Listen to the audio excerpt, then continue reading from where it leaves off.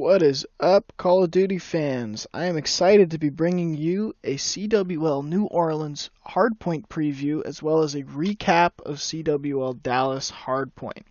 Now, first and foremost, ignore the format mistakes and format grudges that you may have with this PowerPoint presentation that I put together. I assure you, if you stick through it, we got a lot of content to cover.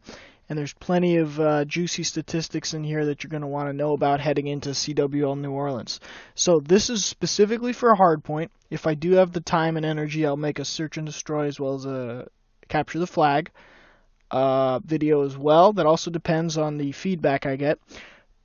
First, we're going to be covering specific teams, and then we're going to dive into specific players. First, we're going to jump into a map analysis of Ardennes Forest. See who are the best teams at Ardennes Forest going into this event. Number one is actually going to be E United. They didn't play Ardennes Forest at Dallas, which meant they were banning it a lot. They avoided Forest a lot at Dallas. But then at Northern Arena, they beat FaZe in a close matchup, and they took down Luminosity 250 to 201, and Luminosity was undefeated until they lost to E United. So E United, you got to keep an eye on them because they sort of figured out Ardennes Forest, and we'll see if they stay playing well on that map or if they're going to fall off. Now, tied for second place is Luminosity. Luminosity opened up Dallas so dominant on this map. 100-point club Ground Zero, 100-point club Vitality, 100-point club Allegiance. Then, at Northern Arena, they got a close win over Next Threat, they got a close win over Envious, and then they had that loss to United. So they were 5-0 on Ardennes Forest before that loss to United, and they're one of the top class hardpoint teams to begin with. We'll see if they stay hot on Forest. Definitely, if I'm playing Luminosity, this is a map I want to ban. Now, the other honorable mention that's actually tied with Luminosity according to the eStat algorithm is Splice. They got a win over Ghost Gaming and a win over FaZe. They 100-point club Optic on this map. They took out FaZe again. They beat Optic again. And they took out TK in a close matchup. They have all these impressive wins on Forest. They do have a couple losses. They had an early loss to Evil Geniuses, and they had a tight loss to Echo Fox. They do have 2 losses on this map, but they also have numerous impressive wins. They beat some really talented teams on this map, and they're one of those squads that they know how to play Forest, and I would ban it if I was playing against Splice. Moving right along to St. Marie, which is the second most common hardpoint map after Forest. Number one is going to be Optic because they're holding a clean 4-0 on this map. They beat E6, they beat Unilad, they barely beat Envy, and they got a win over Red Reserve. So they've only played it 4 times, but 4-0 is pretty good. So we'll see if they have their first loss at New Orleans. But St. Marie's a map that Optic knows how to play pretty well. E United is also incredibly good on St. Marie. They had 100-point clubbed Evil Geniuses. They 100-point clubbed Ghost Gaming. They got a big win over Luminosity. They were able to take out TK. They beat FaZe. They beat Enigma 6. They beat FaZe again. And their only loss on St. Marie is they did have another loss to Splice. So they're 1-1 against Splice on this map. But they have a lot of wins. They're the team that I would watch to see how to play St. Marie. Go find a VOD of them playing. Possibly against TK, maybe LG, maybe FaZe. You'll see this team really knows how to play St. Marie, and this is a map I'd ban against United. Number 3 on this is going to be Splice. They are mostly here because they have credit for beating United. I mean, they're the only team that was able to beat United on this map, so they must be pretty good. They also got a solid win against Ground Zero and a close loss to TK, so they're only 2-1. They haven't played it very much. But that is going to be something to watch as well to see if they play St. Marie more often at New Orleans because they seem pretty good at it or if they're going to continue having it banned. Moving right along to the third most common hardpoint map is London Docks. We've got 2 teams tied for first place here. Luminosity, they got a 100-point club on Epsilon. They got a 100-point club on E United. And they got a 100-point club on Enigma 6, all the E teams. Then they beat E United again, 250 to 120.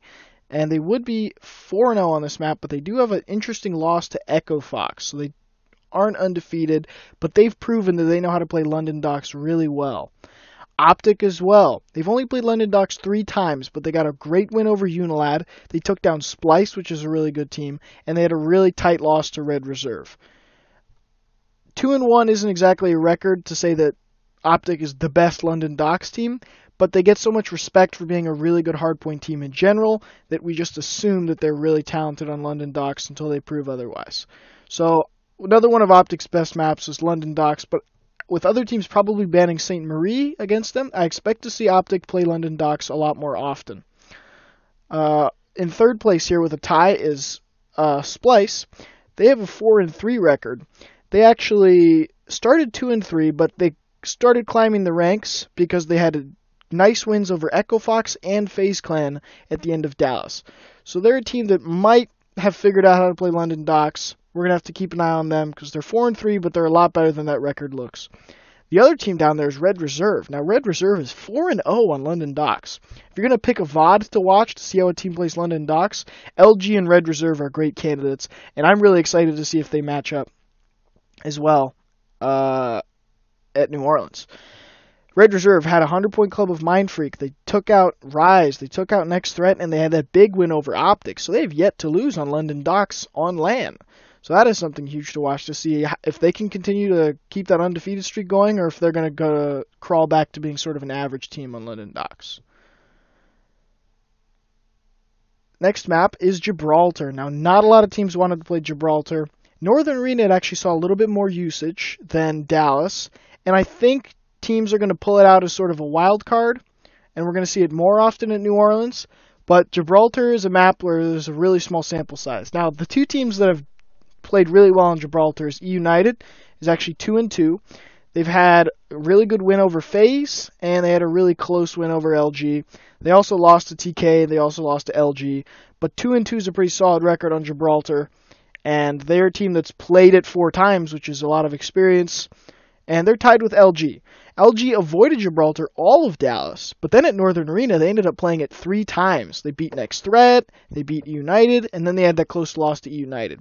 So between United and LG, they're 1-1 against each other. They're the two teams that look really dominant on Gibraltar, and we'll see if they want to ban Gibraltar at New Orleans or if they're going to start playing that map more often. The thing about Gibraltar is for these really great hardpoint teams, because of the spawns, it feels a lot more random.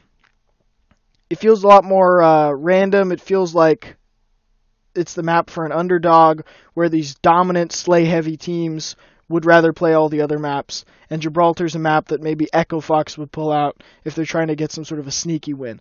But, surprisingly, United and LG have shown that they can play these maps really well. So we'll see if this map comes up more often. I expect to see it more often at New Orleans. Also, we got to mention number 3 down there, Team Caliber. The winners of CWL Dallas, they played this map twice at Dallas. They took down Echo Fox and they took down United. So they have 2 solid wins on Gibraltar, and they also look pretty solid. So it seems like the best hardpoint teams here. I mean, Optic hasn't played Gibraltar at all, but United, LG, TK, all these big-time hardpoint squads, they know how to play Gibraltar pretty well. So this is a map that we'll see if they will pull it out against each other. I got a feeling that if Gibraltar comes up, it's going to be a smaller team trying to punch up, necessarily. Smaller team trying to go for a sneaky win. Now we're going to look at overall hardpoint rankings. These are the top 20 teams at hardpoint overall heading into CWL New Orleans. Now, they're kind of going to be grouped into tiers here. You got that upper crust, that top 4. Optic, LG, E-United, Splice. These 4 teams have been dominant in hardpoint, and these 4 teams, against everyone else on here, I expect them to take the hardpoint. TK slides into that 5 spot because they defeated Splice in a Game 5 to win Dallas, but I remember that they lost 1 and maybe both of the hardpoints in that series. So TK is good at the other game modes, but at hardpoint, they sort of lead that second tier. They're good, but not as good as that upper crust. Echo Fox and FaZe are right behind them. Really solid hardpoint teams. Echo Fox is kind of surprising. And these have been calibrated for new rosters. So I'm sort of guessing when it comes to how new rosters are going to be, but I'm using the data from Dallas and Northern Arena as well to make these guesses. So Echo Fox and FaZe are looking like solid hardpoint teams. Lightning Panda only played 2 hardpoints at Dallas. He went 1-1. But they were impressive enough that we think they're an average hardpoint team. Now, in that average category along with them is Unilad, pretty average. Red Reserve, as we've shown, they're really good at London Docks, but the other maps not so much. Envious, good at some maps, other maps not so much. Rise Nation, that new team, we're going to see if they can perform, but so far they don't look like a powerhouse Hardpoint team either. Now we're going to break into sort of that lower tier. These are teams that need improvement. If they're trying to get a top 8 placing or a top 6 placing, Hardpoint is going to be one place where they definitely need to look better. Evil Geniuses, they're going to be fighting through that open bracket. We're going to need to see a lot better Hardpoint from them, especially with the veterans on that team. I mean, you'd think they'd play that better. Ground Zero, we got a new roster from Ground Zero. They got a lot of S&D stars, but I don't know about the slaying. We're going to talk about that later. Ground Zero is going to need a lot of slaying. Doom Clan also got a bunch of S&D stars on there. Big question mark on the slaying. Same with Enigma 6. I mean, these are teams that they got some nice players, and I think they're going to be able to win some series, win some maps, but Hardpoint, they just don't stack up that well against these upper top 10 teams that we mentioned. And getting into that bottom crust, Team Vitality did not look good at Hardpoint. Mind Freak, even though they had that nice losers bracket run that got them a decent placing, they did not look good at Hardpoint. They only got a few lucky wins. Allegiance, formerly known as Allegiance, they are now GGEA Orange, which is just a mouthful of a name. Also had a really rough time playing Hardpoint. Epsilon. Epsilon's a really well-respected European team. Got some players that we're familiar with. 3 out of those 4 players, after all, I mean, they were finishing top 3 at Anaheim. So these are some really good players, but they had a rough time with Dallas playing Hardpoint. We're going to see if they can improve as well. Now we're going to introduce a new statistic, sort of a new concept that I want you to get on board with. It's called teamwork points. Now, in a Hardpoint matchup, one team will have better slaying. They'll have more kills than deaths. And obviously, the team that slays more often is going to win more often. I think the actual number is around 81-82% of the teams that outslay are also able to get the win. So it's obvious that the slaying margin and the win margin are proportional. If you outslay the other team by 40 kills, you probably 100-point clubbed them. If you outslay the team by 1 kill, it's probably a close matchup. There's like a nice linear proportional association between those two. For every extra kill on slaying margin, it's about 4.5 points of winning in a Hardpoint. Now, the thing is that it's not predictable always, right? Sometimes it'll be on the dot and it'll be, X team slays by this much and they win by this much and it all makes sense. But there's a lot of room for unpredictability. So teams are always over or underperforming what their slaying says they should do. There's a lot of cases where a team will slay really heavy, but they'll only win by a little bit, so they underperformed. And some teams are just wild. They'll have over, they'll have underperforming, but when you average it out, it's all the same. But we're going to pay attention to some teams that are consistently underperforming their own slaying or consistently overperforming their own slaying. That's sort of invisible points. Teams can be really good at getting these teamwork points or these invisible points where out on top of their slaying, they're able to gain some points for their squad. So before we look at specifically which teams are really good or bad at these invisible points, we kind of have to wonder, how can a team be good at this? 1, teamwork, communication, call-outs, getting really good trades, that helps. Rotations, getting full 60s rather than getting scrap time, that's a big deal. And probably just teamwork in general, the strategies, knowing when to rotate, knowing the right call-outs. It's sort of like these invisible points, I think, is the way that we can see in Call of Duty what teams play Hardpoint the smartest. Not just which teams have the best gun skill, which teams can outslay, and which teams have all these really talented players, but which teams are also playing Hardpoint the smartest. That's the way this teamwork points, invisible points, this new statistic, that's sort of the way we can start to guess which teams have the best strategy. It's not absolute, but it's interesting to think about, and it's interesting to look at how teams play differently, the teams at the top and the bottom. First, we're going to look at the 3 most absurd matchups from Dallas where slaying and score really don't match up at all. Right here on top, I'm going to get Optic Gaming played against Enigma 6 early in the tournament. They won 250 to 218. Now, what's remarkable is Scump led the way on Optic and went even 31 and 31. Crim, Karma, Formal, they all went pretty negative. And then you go look at Enigma 6. Dashy was going off. General was positive. Decimate was positive. And Bevel's not so much. But Enigma 6 outslayed by a lot. I think it was 10 kills. Even more than 10 kills. It was like 20?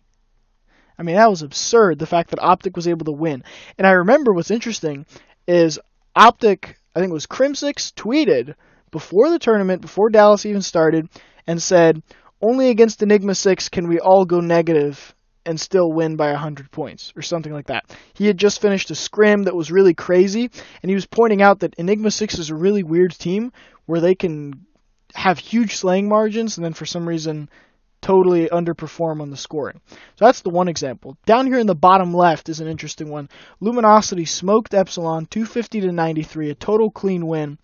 But JCap was negative, John was negative, Slacked and Octane were both positive. But overall, I think they only had 6 or 8 on the slaying margin.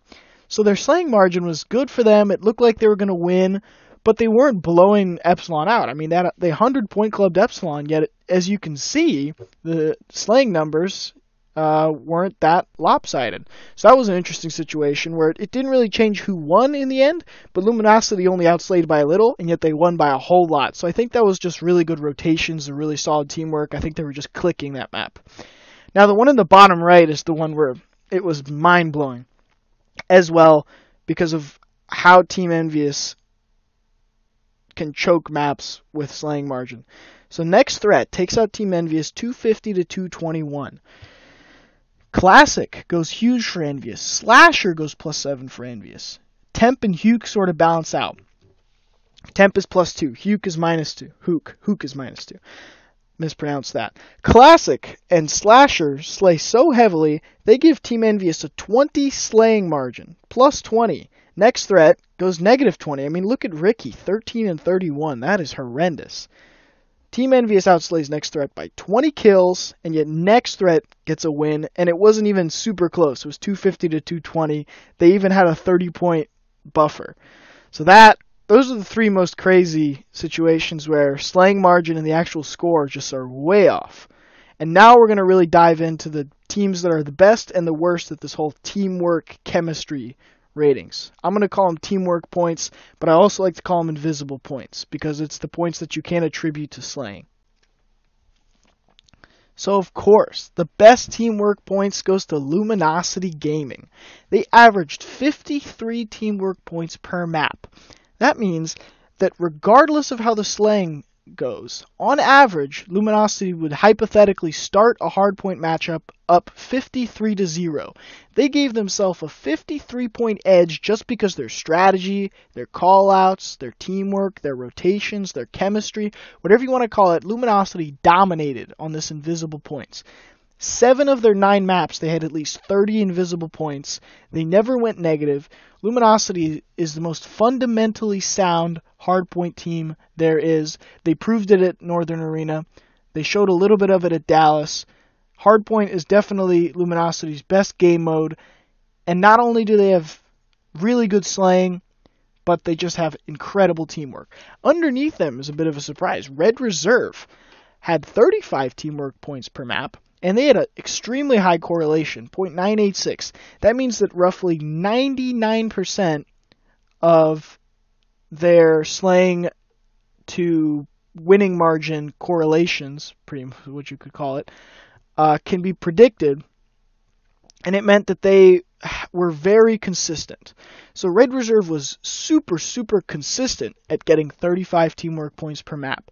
So Red Reserve was one of the most consistent and fundamentally sound hardpoint teams at Dallas, which would surprise some people, partly because they're EU, they're not even the best EU team, they didn't really splash, at Dallas and get a really high placing, but outside of their slaying, which was meh, they were getting a really good boost from having really smart strategies and rotations on these hardpoint maps. Now we get into Splice. Splice was about 21 per map. They had a weaker correlation though, so it's like, in the end, Splice sort of averaged out on the positive side of 21 per map, but they also had some negative performances. So Splice was a team where it's a really small sample size, but they gave an indication that they can play really smart hardpoint at times. Same with Team Caliber. They averaged 18, and they had a really low correlation. So in the end, they had some really high, some really low values. There were some times where they had lost a lot of invisible points, sometimes where they won a whole lot of invisible points. So that was a really low correlation, but Team Caliber is another team where on the small sample size, it looks like they are really good at this whole teamwork chemistry thing on Hardpoint. Looking at the worst ratings, Rise Nation, makes me kind of glad they split up almost, because this team was really terrible. With a really high correlation, they lost 42 teamwork points on average. So they were practically down 42-0 at the start of Hardpoints just off of the rotations, callouts, strategies. Rise Nation was having some serious trouble on Hardpoint. They were losing a lot of those points, and consistently. So maybe the team didn't want to play with each other. Maybe they didn't practice as much as they should. Something was off about their Hardpoint. Team Envious, right underneath them, minus 39 on average.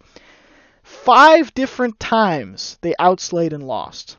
I think they played either 9, 10, or 11 hardpoints total. 5 different hardpoints. It's like I'm laughing just thinking about it. They had a positive slaying margin, and then they lost in the end. They have a crazy low correlation, too. They're extremely inconsistent. Team Envious is the #1 team out of all the teams at Dallas where their slaying margin gave, like, no prediction at all. If you looked at the scoreboard of Team Envious, there was no way you could tell whether they actually won or lost based on the scoreboard. It was something crazy, something different every time. They were totally unpredictable. And then they averaged out to be negative. Most of the time, they were going hard on the negative side, but they also had some crazy positive performances too. In general, it was insane. Team Envious, they need to fix something about their hardpoint. I'd have to watch some VODs to really figure out what they're doing wrong. Ghost Gaming, they're a really small sample size. They only played 6 hardpoints. They lost all 6, and they got outslayed in every map. So I don't really know what's going on, but they lost 24 teamwork points on average. That's probably just because once they start getting outslayed, they tilt a little bit. They get a little bit panicky. Ghost Gaming was off all weekend. That's the deal with them. FaZe, Mindfreak, Enigma 6, Epsilon, and Allegiance. All 5 of those teams together didn't look that solid on Hardpoint. They averaged about negative 19 teamwork points. They sort of get an honorable mention here at the bottom for all of them being a little bit bad, but none of them really standing out. Now we're going to get into team composition, which was really interesting to look at. So I put players into 3 categories. There's main ARs, guys that play ARs more than 70% of the time. There's main subs, people that played the PPSH more than 70% of the time. Then there's hybrids. Hybrids are people that switch between AR and sub at least 30%. Whatever gun they use less often, they used it at least 30%. Or in some cases, I made an exception where it was obvious that they used an AR or a sub specifically on one map. Where for some players, it was like they're pulling out a sub on St. Marie, but they're pulling out an FG on all the other hardpoint maps. Those players got classified as hybrid because their team relied on them to play both guns depending on what the map was. So we're going to look at team compositions. Out of the 20 Dallas teams that we have complete data for, we're going to look at what their team actually looked like. Starting with Mindfreak. Mindfreak is the only team that had 2 AR players, a hybrid, and a sub. So they had 2 players, I think this was Dens and Buzzo, that were consistently ARs.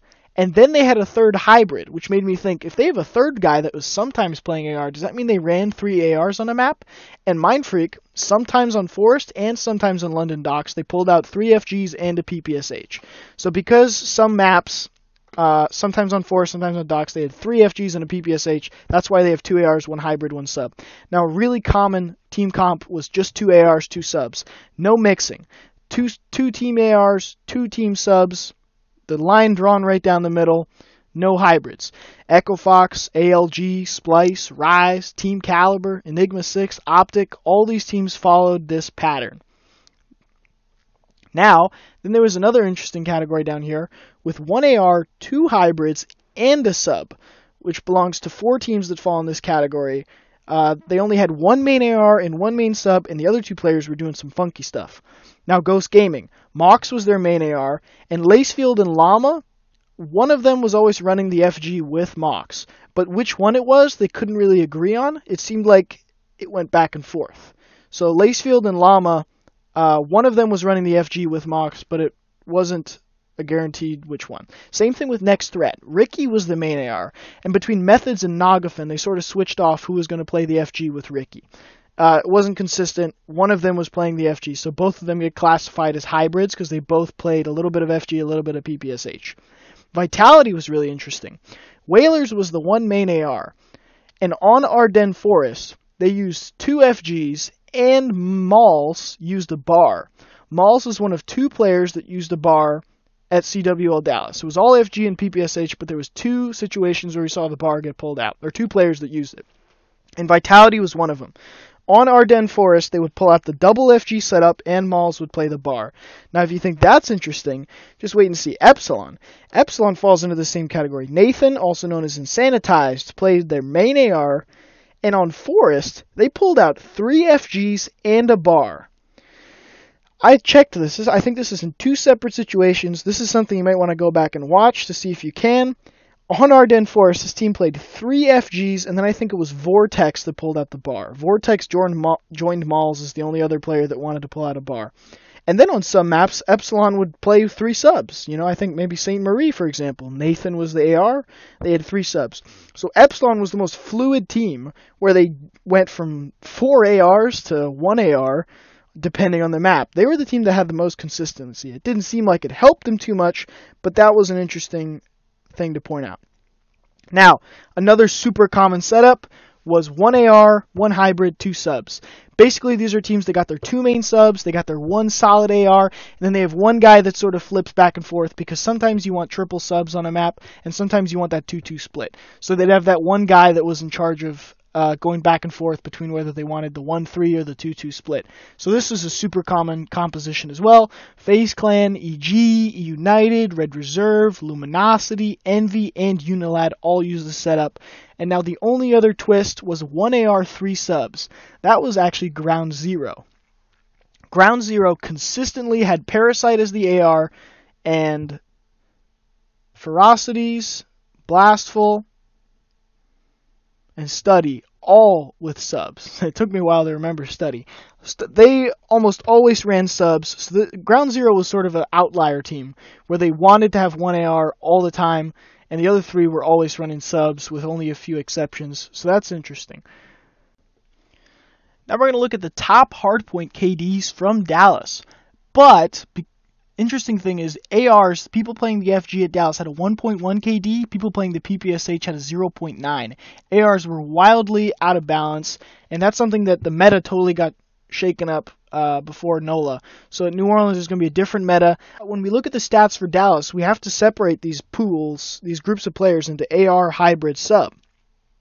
We have to be able to look at these groups differently because subs had so much of a harder time. For example, there was only 3 subs that had a KD above 1.1 in Hardpoint, but I think there was like 10 or more ARs. So now we're going to take a look at top Hardpoint KDs in Dallas. AR, Octane actually leads the way with a crazy 1.35 Hardpoint KD. Right behind him, Slasher, consistent, 1.3. He had a great Dallas. Dashy also had an exceptional Dallas, had a 1.28. Formal had a 1.28, and Mox, despite Ghost Gaming going 0-6 in Hardpoint, had a great 1.22 Hardpoint KD. Those are the big-time ARs. Hybrid players, guys that used a little bit of a sub, a little bit of an FG. Silly had a great 1.16. Wuskin was playing great, had a 1.15. Methods kind of shined this tournament. He had a 1.14, and Zero had a 1.12. Now, the only 3 subs that we saw with above a 1.1 KD, Temp was an animal. He had a 1.18. He stood out apart from everyone else as the one PPSH player that was really flying. So Temp is someone to watch right now. Go watch VODs of whatever Temp was doing at Dallas. That's how you should be playing the PPSH, I guess, because he was having a great time. Then again, Envy was tricky because they had a pretty poor Hardpoint record. John sneaks in right behind him as the LG sub with a 1.12, And then after that, EG represented here with Apathy. I know Apathy had some offers to go to some other teams during Roster Mania. He sticks together with EG, but he had a 1.11. He had a really solid hardpoint KD at Dallas as well. Now we're going to look at the trash can KDs at Dallas, the players that really had some ugly KDs. AR. There was only 2 ARs because being an FG was so easy. There was only 2 main ARs that had really poor KDs. TJ Holly, 0.88, really disappointing from him. And Buzzo of Mind Freak with an ugly 0.85. Despite being the FG player, he had a terrible KD. Now the hybrid players with the bad KDs. Nagafin had a 0.89, not a great tournament for him. Llama and Lacefield, both on the same team. Llama goes 0.77 and Lacefield goes 0.76. It's rough. And then the subs. Josh had a 0.83, not a good tournament. Moose, not looking too good with a 0.81. Mayhem, also pretty ugly, 0.77. Sensor, down there with a 0.75 hardpoint KD. And Spacely, oh my goodness, look away, hide your kids. A 0.69 Dallas hardpoint KD. And I don't think it gets that much better in the other game modes. It was a disaster of an event for Spacely, as well as Lacefield and Llama God for that matter. Now we're going to look at certified objective players. If you look at hill time, these are all the players that had close to 30% of their team's total hill time. So there's 4 players, so you'd expect each of them to have 25% hill time. And what's interesting is all it takes is to have 30%, and you're considered an OBJ player. Now I know there's other metrics like hill defense or hill captures, and in the future for New Orleans, I might be looking into the ways to incorporate that into giving each player an objective rating, how busy they are revolving the objective. But right now we're just going to look at hill time. We're going to look at the top hill time percentage performances, the players that did the most hill time on their team and deserve credit for that. So these players, regardless of if they had a bad KD or a good KD, these are certified objective players. They spent a lot of time in the hill. Spacely, despite having such a horrendous KD, 37% of his team's hill time. Now granted, Ghost Gaming did not play well in Hardpoint, so they did not have a lot of total hill time anyway as a team. And it's interesting to think about. Did Spacely have a low KD because he kept trying to push the hill, kept trying to be a team player? Or did he end up sitting in hill because he knew he was playing terrible, and maybe it's a mix of the two? That's something I find interesting. Malls had 33.7% hill time percentage. It was very impressive for him, holding it up for team vitality there. Spoof from Allegiance had a 31.8%.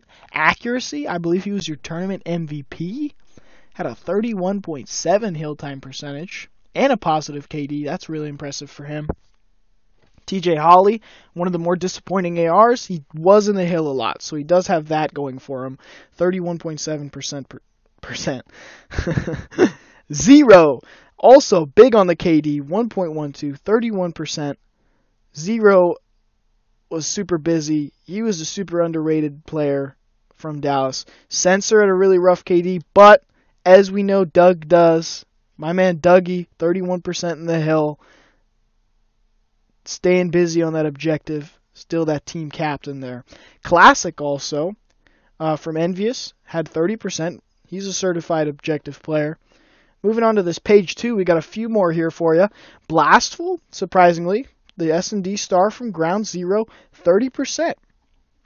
Scump also 30%. Really impressive. Optic Gaming was doing a lot of winning in Hardpoint, and Scump, maybe it's because he was having a rough tournament, but he was sitting in hill, racking up that hill time. Lacefield, also from Ghost Gaming, 30%. Pristini, 30% from E United. He was the guy sitting in hill for E United when they were dominating. Ferocities, right there. Blastful's counterpart, sitting at 29.7%. Really nice. Nathan, main AR, had 29.6%. And Slasher, the fact that he was in the hill that much, along with that incredible 1.3 KD, Slasher was seriously an MVP for Envious at Dallas. Now we're going to now that we looked at these certified OBJ players, I'm going to introduce another interesting stat. I did look at this last year during Infinite Warfare, and I'm bringing it back. It's called the carry and the cost. Now, every player's plus-minus is pretty straightforward. It's their kills minus their deaths. I think it's a better stat than KD. I think plus-minus is a better representation of the player's performance, and it's pretty straightforward too. If your plus-minus is 5 or more better than the next best teammate, it doesn't matter if you win or lose. It doesn't matter how well you actually did. As long as that next teammate is a whole 5 points underneath you, you get a carry because you're so much better than the rest of your team on that scoreboard. That's a carry. Same thing for a cost. If you're way underneath the rest of your team, so you perform significantly worse, 5 or more, you're going to get a cost. Now, in some situations, because these scoreboards are super different, super variable, I had to invent something called a half carry and a half cost. So there's sometimes where a player gets a carry. They qualify for a carry because 2 teammates are way below him. But then there's another teammate that was way, way better than him. So you can't quite say that this person carried because there might be the person right above them, the player right above them did so much better that I can't really give him credit for a full carry because it just doesn't make sense, but I can't really take that away from them because they performed way better than the other 2 teammates below, and they had a really good showing. So I sort of invented the half carry and the half cost. That's something we don't really need to get into too much. Only a few players it affected. I think there was only 1 player in the entire 80-player pool that had more than 1 half carry, half cost. So that's something that sort of tweaked my percentages a little bit, and I had to invent it. But you don't really need to rack your brain thinking about it. So, now we have carry and cost, we can look at something called carry percentage and cost percentage, which is straightforward. It's the percentage of hard points where a player finished with a carry and or a cost. So we're going to look at that, and we're going to make some cool leaderboards off of all the players of CWL Dallas using this statistic. So this leaderboard is called King Backpackers, and Backpackers is obviously for carries. So this is just sorted by carry percentage. As you'll notice, there's a lot of ARs that pop up, starting with Mox, who had a 100% carry percentage. Mox carried Ghost every single hardpoint. I know it's hard to believe. I'm going to show you proof later. My man Mox was exceptional. That number over there, the 5.0 plus minus, that's just his average plus minus. So it's a nice little metric that shows you overall how well he did for his team in terms of slaying outside of just the carry cost percentage. Dashy as an AR also was going huge for Enigma 6, 60% carry percentage and a 6.9 plus minus. Zero is a hybrid. He even played the sub sometimes, had a nice 60% carry percentage. Octane, our big time AR Slayer, 56% carry percentage, 11% cost, and a whopping 7.2 average plus minus. He was huge for LG. Slasher was also busy, 6.3 plus minus, 46% carry percentage. Slasher was on point. Formal for Optic, he was the big AR for them, 46% carry, 8% cost. Formal was doing great. Dens, surprisingly sneaking in there. Dens of Mind Freak was doing a lot of carrying, 46%, as well as the 8% cost. Rated, big-time AR for Red Reserve, was a bit of a wild card. He had 45% carries, 20% costs, so he was either at the top or the bottom of the leaderboard a lot. The list continues. Aqua as an AR for Rise Nation was really good, 43% carry. Methods as a hybrid. Now, there was more ARs that qualified, but I'm just going to dive into hybrids and subs because we got to give them some props too. Methods as a hybrid had a 41% carry. He had an outstanding tournament. He really, his stock probably went up more than any other player. He was great. Temp as a big time sub had a 38% carry and an 8% cost. He was really good. Wuskin out there as a hybrid also was really solid. 36% carry, 18% cost. And then a couple more subs that I got to give shout outs to. Looney was really nice for Rise Nation. 36% on the carries. Apathy also had a 33% carry and an 11% cost, which is pretty high for a sub. That's the third highest ranked sub. So 33% is only 1 out of 3 games. But for a sub to be carrying his team, 1 out of 3 games. At Dallas, that's pretty impressive. So shout out to Apathy out there at Evil Geniuses. Now I'm going to pick out specific either duos of 2 players or single players, and we're going to look at specifically the games at which they carried, specifically how they influenced their team, really dive into the nitpicky details. And we have to start with Mox. My man Mox needs some help because this fool went dad mode. These are all 6 of the hard points. Starting with a 250 to 129 loss. Mox goes plus 10, 32 and 22. Rest of his team, negative 18. They get 100-point clubbed. Mox does the best he can. He goes 17 and 16. Rest of the team goes negative 33. Jesus. Then they lose by 100 points again. Mox goes plus 3, 25 and 22. He's doing his best. Rest of the team, negative 26. Then they lose by 70 points. Mox goes 28 and 23, plus 5. Rest of the team, negative 15. Just a disaster. The closest they came, they lose by 7 points. Mox goes 33 and 24, plus 9. Rest of the team is a disappointment, minus 10. Then another 100-point club where Mox goes 23 and 21, plus 2. Rest of his team goes negative 29.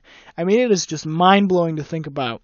My guy Mox, as the main AR, I still think he's one of the most talented players in Call of Duty. He's one of those guys that deserves a lot more credit. And if I'm building an amateur team, not necessarily an amateur team, but one of those fringe amateur pro teams, he's my number 1 draft pick. If I can't pick guys from LG or Optic because, they're locked up by contracts, and I'm picking the best of like the semi-pro, amateur pro guys, Mox is definitely my number 1. This guy is so criminally underrated. He goes positive in all 6 hard points, yet his team goes 0-6. This guy went into dad mode. He was so good, and I'm going to be seeing if Ghost Gaming can get him some help at CWL New Orleans, because this man needs some help.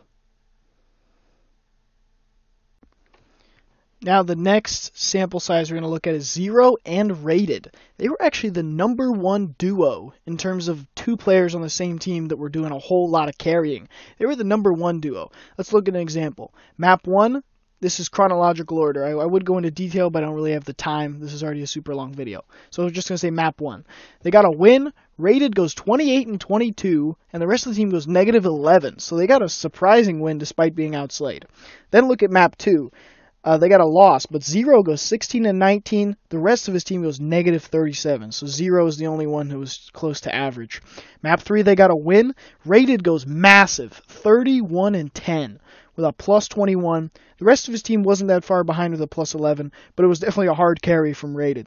Map 4, they get a win. 0 and Rated go huge. 0 goes 35 and 24. Rated goes 31 and 21. The rest of the team goes negative 14. They definitely won because 0 and Rated put on that hard carry. Map 5, look at Rated going massive again. 41 and 26, plus 15. Rest of the team had a minus 10. Rated is the reason they won Map 5, and him and 0 were the reason they won Map 4. Map 6, I have to point out that Rated was a cost here. The rest of the team went plus 8. Rated went 18 and 26. He's lucky they still got that win. Map 7, they went right back to carrying. This time 0 was huge. 28 and 11.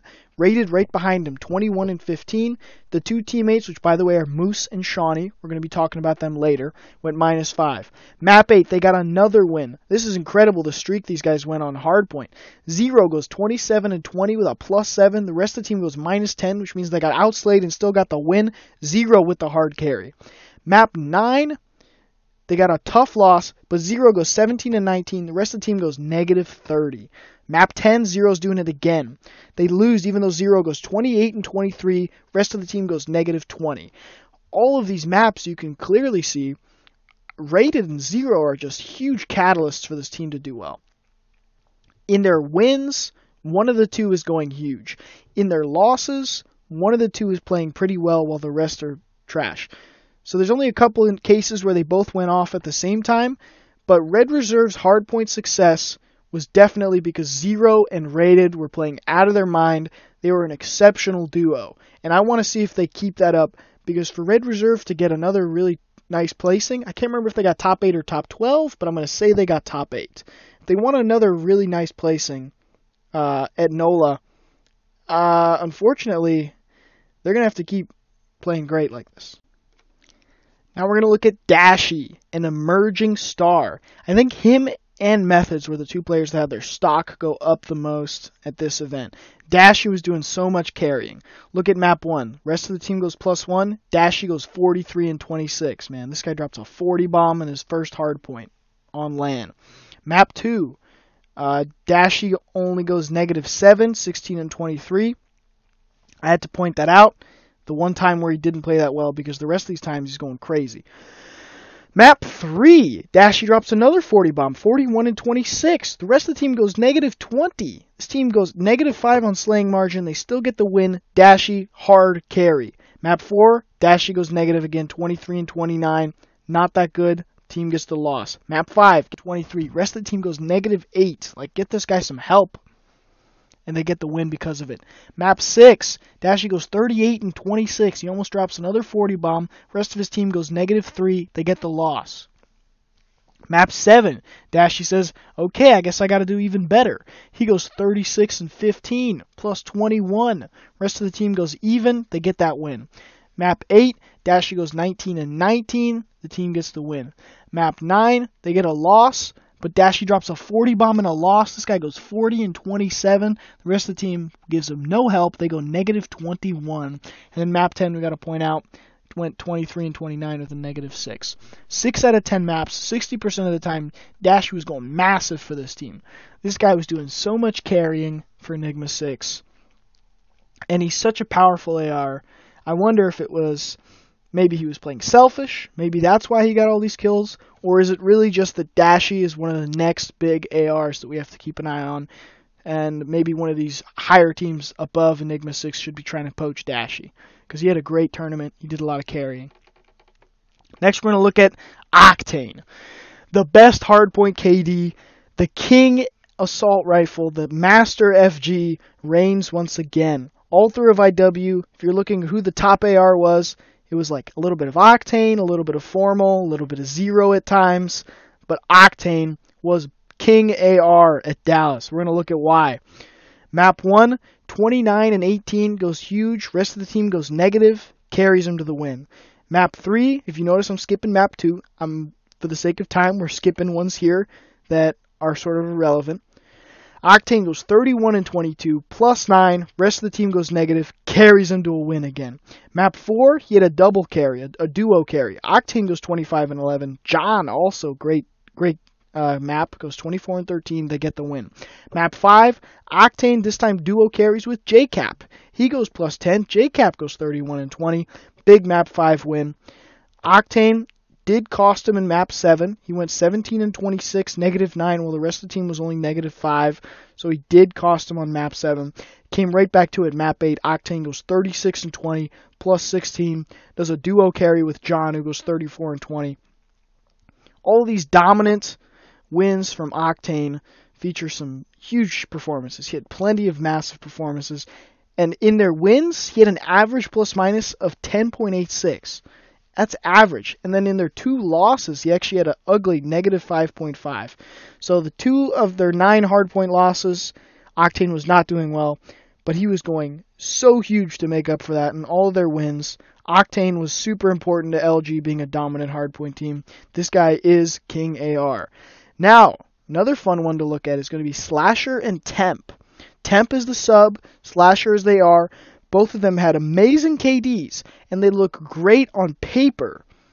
Statistically, with these KDs, with these carry cost percentages, these guys are amazing. Yet they had a 4 and 8 hardpoint record. They were really bad at hardpoint. Part of that, as we mentioned earlier, was that inconsistency, those teamwork points, those invisible points. We're also going to look at this to look at it a little bit deeper as well.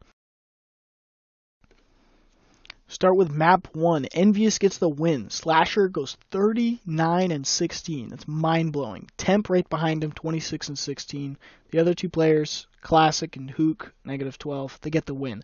Map 2, Slasher's massive again, 41 and 23. Temp goes +6. Rest of the team's -19. Carried by Slasher and Temp. Map 3, Temp tried his best. He went 27 and 24. The rest of the team was negative. They get the loss.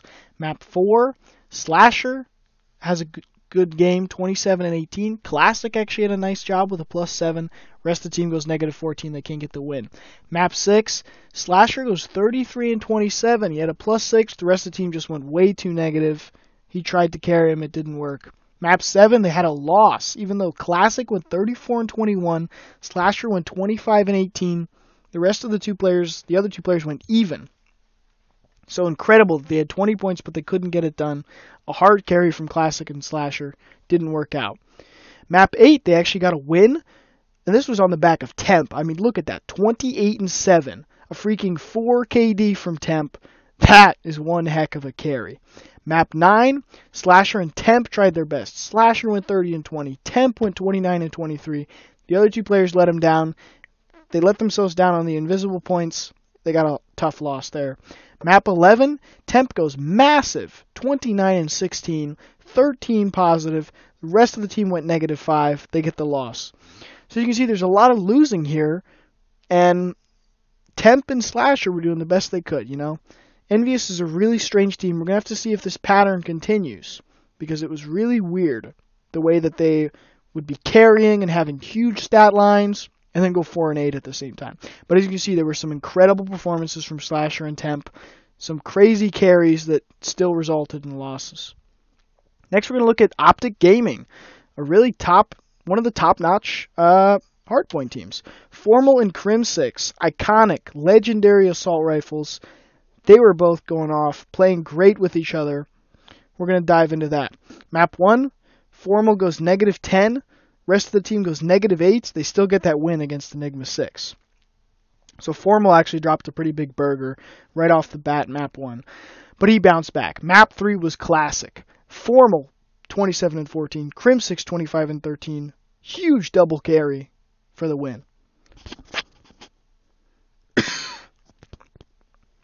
Map 5, Crim 6, 32 and 22 +10. He carries him to a win. Map 7, Formal's back at it. A massive 36 and 19 carries him to the win, especially with the rest of the team going -11. Formal was the reason they won.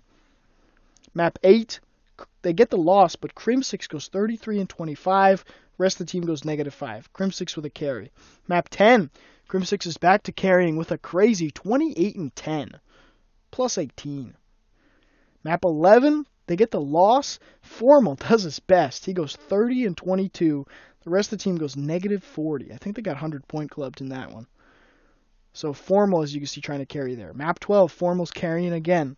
36 and 25 +11 carries him to a win. Map 13, they get the loss, even though Formal goes 32 and 26. Karma goes +7. The rest of the team was -6. Formal is trying his best. Map 14, they lose again. Formal up there at the top of the leaderboard, 35 and 27. The rest of the team -19. So early on, it was Crim 6 doing some great carrying, and then in the later stages, it was Formal doing the best he could, putting on some carries, even though they weren't winning very many hard points. So Formal and Crim 6, big-time performances at Dallas, big-time AR showings.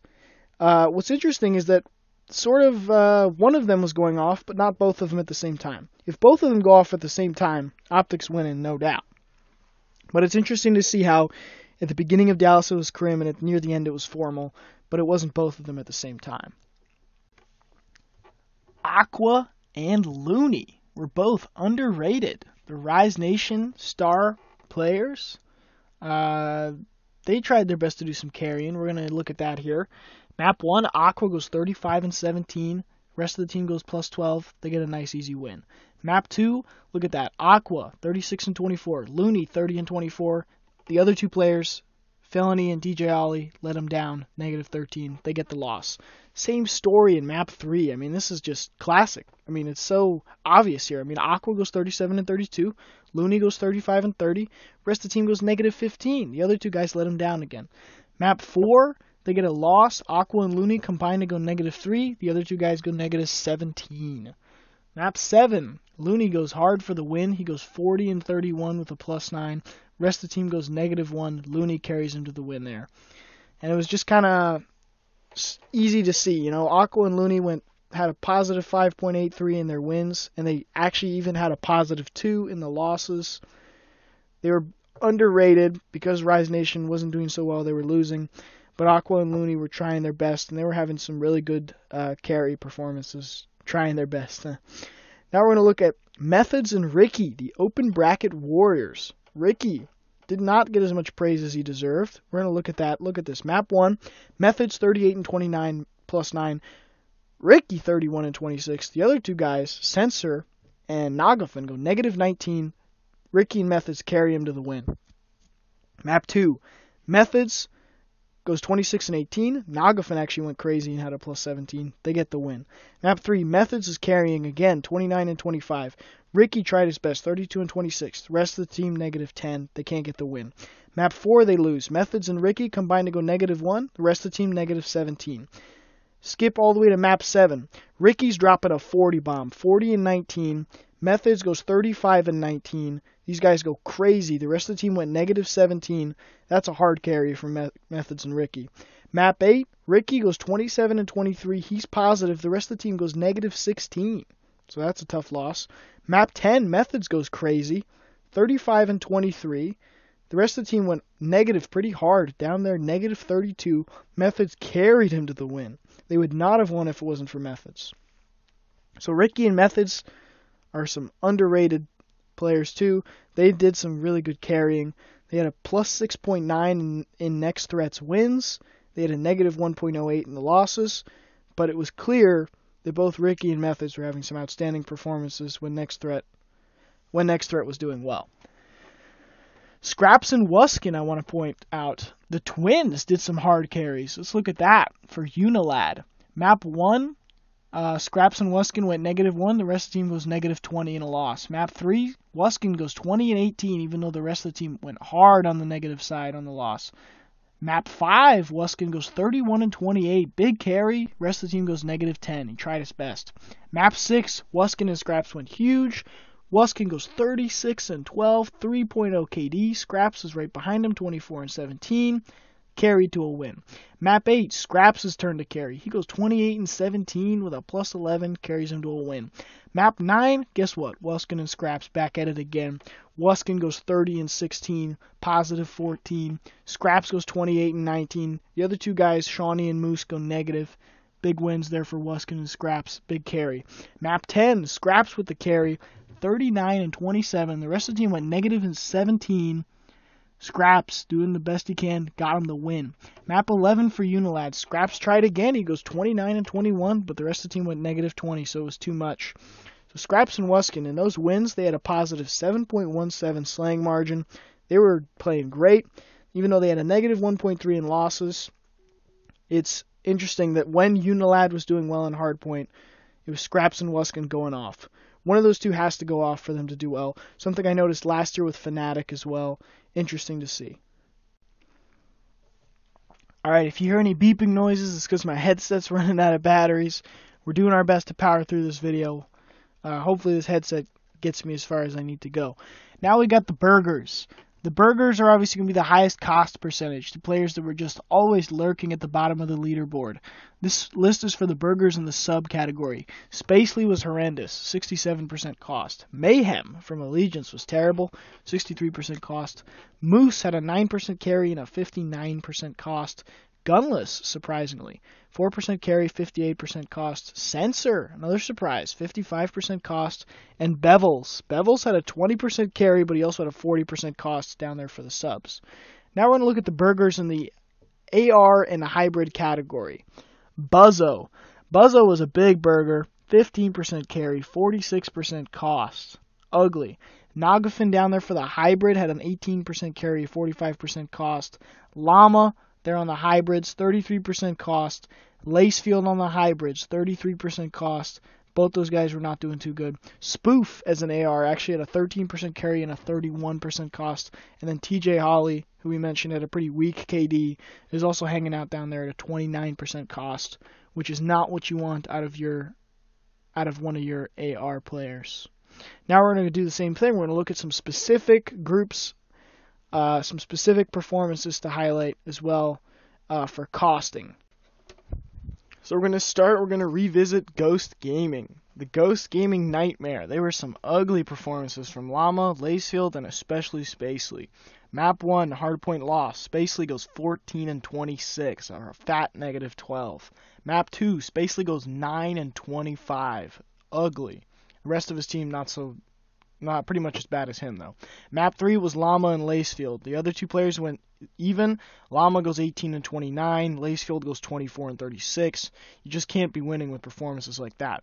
Fast forward to Map 5. Spacely goes 29 and 34. Llama goes 28 and 34. Those two players cost them. The rest of the team went plus 10. They almost won that one. Map 6. Lacefield goes big negative 14 and 25. Spacely does even worse, 16 and 29. The rest of the team goes negative 3.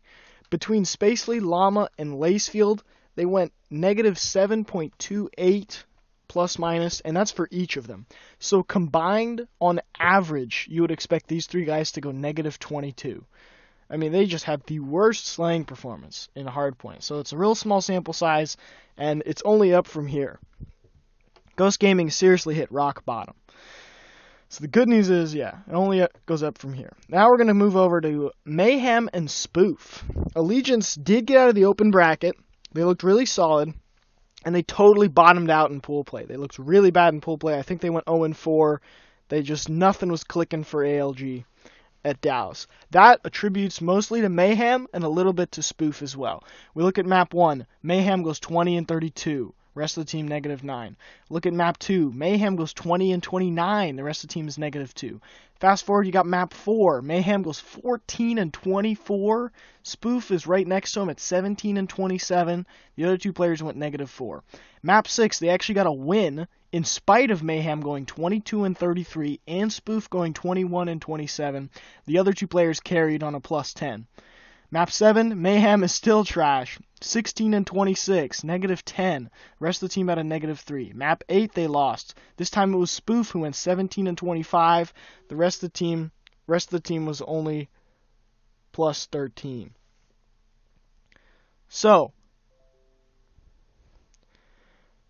Spoof with a negative 2.5 plus minus, definitely as an AR was costing ALG, had some ugly performances, and Mayhem especially was the worst performer on Allegiance. Obviously the roster didn't make any changes, but if you were looking to make changes, Mayhem was the one that was really the bottom of the leaderboard most of the time. He had a really ugly negative 6.25 there on the plus minus. Next we're going to look at Moose and Shawnee. Now Rated and Zero were the number one duo, and Red Reserve would have done much better in Hardpoint if it wasn't for Moose and Shawnee having some really questionable performances. These two subs were underwhelming. Moose in map 1, 14 and 25. Shawnee goes 21 and 30. That's going to cost him there. Got to make a quick correction here. Moose and Shawnee, their duo was not Rated in Zero. That's Red Reserve. These guys played on Unilad. The duo that was carrying them was Wuskins and Scraps. We saw Wuskins and Scraps play great at Dallas. Moose and Shawnee were having a lot of negative performances. They were hurting Unilad. Like map 3 here, Moose 13 and 24, Shawnee 12 and 29. That's horrendous. Map 4, Shawnee did play well. He went 33 and 21. Moose not so much. He's negative 3. Map 5 was huge. Moose goes 19 and 29. The rest of the team only goes plus 8. It's clear. Moose cost him there. Map 6, Scraps and Wuskins went off. They go plus 31. Moose and Shawnee go negative 4. Map 7, this was a one strange map where Moose and Shawnee both went off. Moose goes 29 and 18. Shawnee 28 and 19. The rest of the team plus 4. Moose and Shawnee had a double carry there. Then they go right back to the usuals. Map 8, they get a win. The rest of the team goes plus 20. Moose is 21 and 23. Map 9, Moose is 17 and 23. Shawnee's 23 and 27. The other two players carried with a plus 23. They got carried to the win. Map 10, Moose is 19 and 29. The rest of the team's plus 5. Somehow they still get the win. Map 11, it's Shawnee now. He goes 19 and 29 for a negative 10. The other two players are negative 2. This is interesting to look at because Wuskins and Scraps are going off, and on one hand, you could say that that's just the way the team's designed, that Moose and Shawnee are subs that are going to pick up the objective, they're going to make the smart plays, they're not going to have flashy stats, but as you can see, Unilad was able to do okay in Hardpoint. They were an average Hardpoint team. The team style sort of works. On the other hand, you could also say that Moose and Shawnee both had really bad tournaments and that Wuskins and Scraps need to find themselves better teammates than Moose and Shawnee. So it's sort of a two ways to look at it. But it was interesting that Unilad was one team where two players were way better than the other two in terms of stats. Wuskins and Scraps were way ahead of Moose and Shawnee. Now we're going to look at Gunless. Question here is what happened. I mean, Gunless had a really ugly tournament, playing there with Echo Fox. Map 1, he went 17 and 29, negative 12. The rest of the team wasn't that good either, though, negative 12. Map 2, he goes 23, 31, negative 8. The rest of the team's minus 5. Go all the way to map 5. The rest of the team's plus 3. Gunless goes 24 and 36. They somehow managed to win without him. Map 6, Gunless goes 35 and 41, while the rest of the team goes plus 17, and they lose that one. Map 8, Gunless goes 36 and 43 for a negative 7, while the rest of the team's negative 1. Map 10, the rest of the team went plus 21, and Gunless goes 32 and 39. He's getting carried to these wins. Map 11, Gunless, I got to give him credit, goes 40 and 33. He does drop a 40 bomb, but the rest of the team was doing pretty well too. Map 12 and another loss. The rest of the team goes negative 12. Gunless goes 26 and 37. So Gunless had a negative 2 plus minus 7.29 in their losses. He had a really ugly tournament. I don't know if Gunless is just going to be a jetpacker or if he's adapting to the new sub-meta. I got to watch Gunless at New Orleans because this might be, he might completely fall out of the scene, or he might prove himself as, at least an average player. But a lot of question marks around him because he had a really bad Dallas in spite of Echo Fox getting a good placing. Now we're going to look at Sensor and Nagafin. This was another case where Ricky and Methods had really strong tournaments, and Sensor and Nagafin had some really low KDs. Sleeveless and Thumbless was kind of the best I can come up with here, because Next Threat played well. They were the open bracket heroes, but Sensor had a horrible KD. Nagafin had a pretty poor KD. The question is, are Ricky and Methods better without these two, or was that just the way the team was structured? So we're going to look at map 1. Sensor, negative 11, 19 and 30. Nagafin, 19 and 27. The rest of the team carried him to the win. Map 2, Nagafin went crazy, 34 and 17. Sensor was bad, 17 and 26. Map 3, Sensor goes negative 5, 25 and 30. Nagafin, 17 and 22. Rest of the team plus 10. Map 4, Sensor goes negative 8. Nagafin goes negative 9. Another loss. The rest of the team goes minus 1. Map 5, Nagafin, once again, got to give him some respect for the carry. 36 and 27, while the rest of the team was negative, but they still lost. Map 6, Sensor, 13 and 25. That is ugly. The rest of the team goes minus 10. Map 7, they get a win in spite of Nagafin and Sensor playing terrible. Nagafin goes 20 and 29. Sensor goes 15 and 23. Neither of them really helped. Map 8, once again, they get a loss. Sensor and Nagafin are negative 8. The other two players, Ricky and Methods, are plus 1. And then map 9 again. The rest of the team goes positive 21 in a win, and then Nagafin was kind of quiet, 28 and 31. A lot of situations where Sensor and Nagafin were costing, sitting around at the bottom of the leaderboard, sort of raises questions. Now, Next Threat is an interesting team. All 4 players are on 4 different teams, but I'm going to have to watch Nagafin and Sensor to see if they play better on their new teams, if they have a better tournament than at Dallas, because they were poor at Dallas. Now we're going to look at Mindfreak. Mindfreak had some really poor performances from Buzzo and surprisingly Fida, as well as Buzzo. Let's dive into that, as they were kind of holding Mindfreak back in Hardpoint. Map 1, Fida goes 16 and 33. The rest of the team goes pretty negative as well. Map 2, Buzzo not so much, 15 and 25. The rest of the team was pretty bad too. Map 5, Buzzo and Fida playing terrible. Buzzo 20 and 26, Fida 22 and 32. The rest of the team was positive. That's a definite cost right there. Map 6 again, Buzzo and Fida combined to go negative 16. The rest of the team's only minus 2. Map 7, they get the win, even though Buzzo goes 22 and 28, while the rest of the team goes positive 20. Map 8, got to give some credit to Buzzo. He goes 25 and 23. The rest of the team played terrible. Map 9, Buzzo again, surprisingly, goes 36 and 28, positive 8, but Fida has a bad performance, 26 and 36, negative 10 there. Map 10, Buzzo goes 15 and 19, while the rest of the team goes positive 23 in a win. He got carried. Map 11, this time Fida's going off. He goes 39 and 32 for the plus 7. Buzzo not so much, 20 and 30, negative 10 there. Map 13, another loss. Classic. Buzzo, 23 and 28, minus 5. Fida, 31 and 40, minus 9. The rest of the team goes plus 9. There's some situations here where Mindfreak could have done even better than their surprising finish at Dallas if Buzzo and Fida were able to step up and not cost so much. Fida, he had some good performances. He was a bit of a wild card. He had some carries. He had some costs. Buzzo, on the other hand, for an AR, was the worst AR at Dallas. And it's interesting because, Buzzo's one of those guys that all throughout IW, people are wondering, why didn't he get dropped? Why hasn't he been dropped yet? What can Mindfreak do if they, switched him out for some other talented player? Because there's a few other names that might come up in APAC as someone that Mindfreak might want to replace him with. Yet, he's remained on this Mindfreak roster. And he's one of those question marks where it's like statistically he is bad every event. He keeps sinking to the bottom of these KD leaderboards. And is it true that he helps Mindfreak in other ways? Does he make up for that bad KD in other departments on that Mindfreak roster? Got to keep an eye on that. See if Buzzo has another bad event now that the ARs have gotten nerfed. Last guy I want to look into is Theory. Now on TK, not a lot of TK players we've talked about yet. They were sort of good, but not standout. Kenny, Accuracy, Chino, all these guys had really solid stats, but they weren't carrying because this team really gelled. This team was always together, so they didn't, one player wasn't standing out and carrying the other guys. It was them all playing well together, all accumulating those teamwork points. But Theory specifically was interesting. Look at map 2. The rest of the team goes positive 40. Theory goes 15 and 15. Map 5. The rest of the team goes positive 8. Theory goes 24 and 31. Map 7, they get a win. The rest of the team minus 1. Theory goes 26 and 36, so he was costing. Map 11, Theory goes 21 and 34. He almost costs them again as the rest of the team goes positive 6. Map 13, Theory goes 29 and 37 for a negative 8. The rest of the team was minus 9. That map they actually lost. I believe that was in the grand final. So you got to kind of ask yourself. I remember last year Gosu crew was Pristini, Arcides, Silly, and Drama. And they were making some noise as Gosu crew. They were doing well in pool play. They were open bracket warriors. This was in the early part of the year, and I was starting to keep an eye on them. But then they made that one switch. They drop Drama. They pick up Gunless. Boom. They become a tournament champion at CWL Atlanta. And a lot of times you might have a team that breaks onto the scene out of nowhere, and even though the team is really good, they're one change away from being even better than that.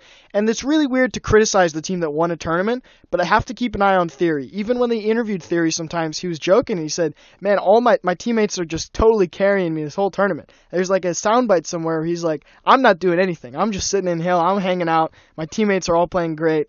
I got to step it up. I'm not doing that good myself. You got to keep an eye on Theory, really, because sort of ask yourself, can this team perform well with him with bad statistics? Is he an OBJ guy? Is he a team leader? Is he a strategy guy? Or is he just the guy that's holding TK back and someone that I would recommend a roster change for? I feel like if TK has a bad placing at this tournament, they're not going to change, or they're not allowed to change their roster. But Theory's one place where you got to keep an eye on him, see if he actually plays well, because I think he might have a better CWL New Orleans, but if he has a bad tournament again, he might be in Buzzo territory, where he poses a lot of questions about how much he's actually worth to a team.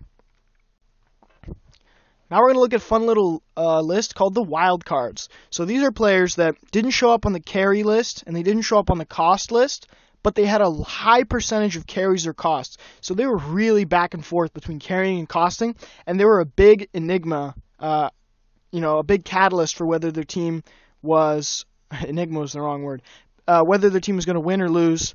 They were on the top or the bottom of the leaderboard a lot. They were back and forth. They were a big wild card. Bevels is a great example. 20% carry, 40% cost. Sometimes he's doing really well. Sometimes he's doing really poorly. It's kind of interesting to look at. Blastful, same thing. He's right in the middle. 30% carry, 30% cost. And for that ground zero roster, now he's moved on. I think he's on Enigma 6. It's going to be super important to see if Blastful can emerge and get better from CWL Dallas, or if he's still going to be sort of a back-and-forth wildcard player. Hockey from Epsilon, kind of hanging out there as a hybrid. He goes 29% carry, 29% cost. Classic from Envious, 17% carry, 29% cost. A lot of people point to Classic as the real defining factor of whether Envious can be a top 4, top 6 team, or if they're going to be stuck in that 8 to 12 range, whether or not Classic can step up. Saints on Echo Fox, 25% carry, 21% cost. He was back and forth. He had some good showings, some ugly showings. Malls from Team Vitality, the guy who played the bar every once in a while, 20% carry, 25% cost. He was back and forth. I think if you look at Vitality, whether they're one of those really bad teams that's on an open bracket level, or if they're one of those prime European teams, like the 3rd or 4th best European team, I think a lot of whether they're considered there or, open bracket depends on Malls' performance. And the last wild card is John. John had a 22% carry and a 22% cost. So John is someone interesting too. He had a pretty good tournament as a sub. He gets some respect there, but he also had some ugly performances too. John is someone that was sort of up there, down there, And I think for LG to win CWL New Orleans, which they're one of the top 5 teams expected to win, for them to jump out and win, I need John to really emerge, John to play even better than he did at Dallas. Now we're going to look at some quiet tournaments, some people that were doing no costs carries. They were just like totally under the radar. Priesta especially. 7% cost, 0% carry. Priesta was quiet, man. Decimate. AR for Enigma 6 really did not stand out in a good or bad way. Sort of totally under the radar. Dave on Epsilon, I mean, we didn't hear about him the whole tournament. He was nothing special. He did have a couple carries, but other than that, Epsilon was kind of quiet. Hook especially. Hook was this big superstar young talent. He was supposed to be on Temp's level, and of course he's moving from Halo, so it might take him a couple tournaments to pick up speed, but he was super quiet. He had no carries. He was nothing special at CWL Dallas. Study for Ground Zero. Study probably, but this is specifically Hardpoint. You got to keep in mind some of these guys were shining in S&D or CTF, but Study and Hardpoint was nothing special. 10% carry, 10% cost. Joe on Red Reserve was super right down the middle, super average, quiet tournament, 10% carry, 10% cost. These are the guys that really had quiet tournaments. You just didn't hear much from them. You can't really say they were good or they were bad. It's just right in the middle. Now we're going to look at a cool little list of quietly impressive players. These guys didn't have a high carry percentage, but they did have a really high plus minus. So these are the top plus minuses. These are players that had really solid tournaments, really good tournaments, and I haven't given them enough credit yet. Silly stands out. He was 15% carry, 12% cost. He wasn't busy on the leaderboard, but he was so consistently good. Silly was putting up these positive performances over and over again. And you know what's incredible is right behind him on that list, Arcides. Arcides was quietly one of the best ARs this tournament. Of course, there's a lot of other ARs that were standing out, from Chino to Formal to Octane to Crim6, maybe even Rated. There's so many good ARs, but Arcides was quietly a really strong AR performance. Pristini, from a sub to have a 2.7 there on the plus minus average, was huge for Pristini. Pristini was one of the top subs. And he wasn't carrying his team, but he was always putting in these solid performances. He was playing really well. And E United didn't have any standout KDs. They didn't have any big performances, but they had a really good placing. And you got to give it credit to Silly, Arcides, and Pristini all having really quietly good tournaments. And this team together just has so much raw slaying power. It was really interesting to see in Hardpoint the way that their teamwork was just there on point. They were the top 3 on this list. Then we're going to go look at Bance. Bance from Splice was crucial. I mean, Splice got second place. We haven't talked about a lot of Splice players because there wasn't a lot of carrying, but Bance was big with the sub. Even though he had a 24% cost percentage, outside of those carries and costs, he was doing really well. I'm going to skip just to say Tommy as well. Tommy's another one of those top ARs. He had a great tournament. He was playing really well. He had a 29% carry percentage. Outside of the carries, he had a 2.4 plus minus. Tommy was really impressive. Slacked on LG, playing that hybrid, playing a little bit of that OBJ role. He was really good. Quietly impressive there from Slacked. And then Dens from Mindfreak. If you're going to wonder how Mindfreak pulled off that loser's bracket run on Sunday, a lot of it has to do with Dens. I haven't talked about him yet because Mindfreak was sort of about Buzzo and Fida being not so much. Dens had a 46% carry. Outside of those carries, he had a plus 2.2. He was so good. Dens, for some reason, emerged as a really good boots-on-the-ground player. Right now, I'd have to say he was the best player on Mindfreak. Keep an eye on Dens. Now we're going to look at quietly disappointing. These guys might not have been costing their team a whole lot, but they had some big negative performances. A lot of these guys are subs as well, because there's a lot of subs that, we already talked about how many different subs had poor performances, but there's even more players that were quietly disappointing. Felony really stands out. Felony had the 36% cost. He had a negative 5.5. This guy he's totally lost his slaying power. I don't know if he's going to be able to get it back, but at Dallas, the guy had just no slaying capability. Bevel's right behind him. Bevel's was a big negative. General right behind him. I mean, look at General. It's 20% cost, negative 4.14. Guy was just quiet. You expect General to be really above. You want him to at least be an above average slaying power. Maybe with the PPSH being stronger coming into New Orleans, General will bounce back. I think he actually will bounce back, but he had a bad performance. Joe from Red Reserve.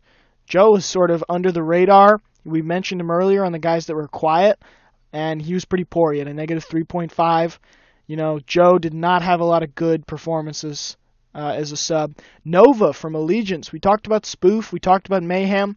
But ALG, obviously, they went 0-4 in pools, and it was also because Nova wasn't doing that good. He negative 3.3.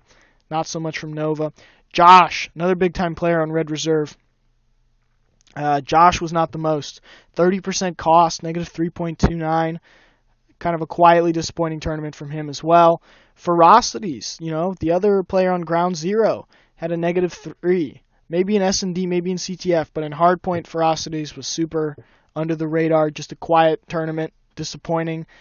Not stats that he should be happy with. And then there's a few more players here on this quietly disappointing list. Blastful right there after Ferocities. He did have a 30% carry and a 30% cost, so he had some performances where he was really standing out, tearing it up, but outside of that, he was kind of a negative. He just does not have that slaying power that you need to be a top Hardpoint team. Zayrox from Vitality, quietly disappointing as a hybrid. Didn't have a good slaying margin there. Aches as well, quietly disappointing on a hybrid. 22% cost, negative 2.7. Aches just has had not a lot of good slaying performances at Dallas, and I don't know if this guy's just going to keep regressing or if he's going to, tear it up on boots. We thought he was going to tear it up on boots. He's really got to show it to us. Nathan, the AR on Epsilon, pretty disappointing for an AR. He did have some carries, but outside of that, he had a negative 2.5. Scump as well. Scump had a KD of like 1.01 or 1.00, and he had a 31% cost percentage. He had a negative 2.12. A lot of the Optic players were just, Scump was sitting in hill, going negative, while the rest of the team was tearing it up. Scump had a really bad tournament. It's kind of interesting. We got to see if he repeats it, because definitely the whole King Scump was not present at CWL Dallas. He was quietly disappointing. The last thing we're going to talk about before we wrap it up is just the new rosters. Echo Fox picks up Aqua, gets rid of Gunless. The question is Aqua enough? Aqua's really good. But Facento Assault Saints. One of these guys is going to have to step it up and slay with Aqua. There's somebody else going to need to have a great tournament for Echo Fox to play well in Hardpoint. So the real question is Aqua enough to push this team over the edge? Rise Nation. They got Looney and TJ Holly. They pick up Gunless and Methods. The question is, can TJ and Gunless bounce back from Dallas and have a good tournament? Both these guys they're going to hold Rise Nation back. I think if Rise Nation wants to break into that top 4, maybe even win CWL New Orleans, TJ Holly's going to have to bust out and play really well, or at least above average, and same with Gunless. He's got to stop being a disappointment. He's got to bounce back from Dallas. That's key for Rise Nation. The new Ground Zero roster, they drop Blast and Pharaoh. They pick up Felony and Nagafin. The real question is, who else is going to be the AR with Parasite? Parasite has to play like one of the top ARs. He needs to be on that octane formal level for this team to do well. Because between Fellow, Naga, and Study, none of these guys are going to be matching next to Parasite as a top AR. So this team really, you're going to see them run 1 AR and 3 subs a lot, or the person who's running the AR with Parasite, they're going to need to perform. So that's the question with Ground Zeroes. Can Parasite really be a top AR? Can he get some help? Clan, Ricky, Bevels, Decimate, and Pharaoh. Pharaoh and Bevels are going to be running the subs here. And the real question is, if this team wants to get out of open bracket and make some noise and qualify for the league, Pharaoh and Bevels need to be really good sub players. The PPSH is back in the meta, really strong. I don't expect it to be a 0.9 KD like it was at Dallas. Pharaoh and Bevels are the key. These guys need to be tearing it up as subs. They need to take the pressure off Decimate and Ricky. And then lastly, Enigma 6 with General Dashy adding Sensor and Blastful. The real question is, who's going to help Dashy? That was the question last tournament. Blastful, bit of a wild card. He could go either way. Sensor at a really low KD. I don't expect his KD to be above 1 at this tournament either. General, maybe he'll bounce back, but General had a KD under 1 last tournament. Somebody's got to help Dashy for this team to do well. They've got the pro points. They're on the fringe of qualifying for the Pro League. But if Dashy has another really good tournament, somebody's got to be right there next to him and slaying for this team to pick up those wins in Hardpoint. Now, thank you for watching. Enjoy CWL New Orleans. This took a lot of time for me to put together, especially this video is super long. If you came all the way here, honestly, thank you for sticking with it. I hope I was able to provide a lot of content in spite of the formatting being weird, in spite of some weird mic problems I had.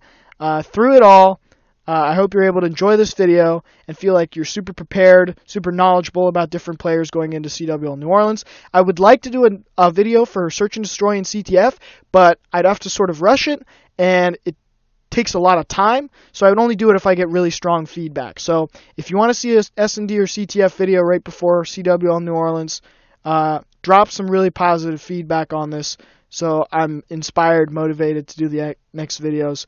But either way, thanks for watching, guys. Thank you so much.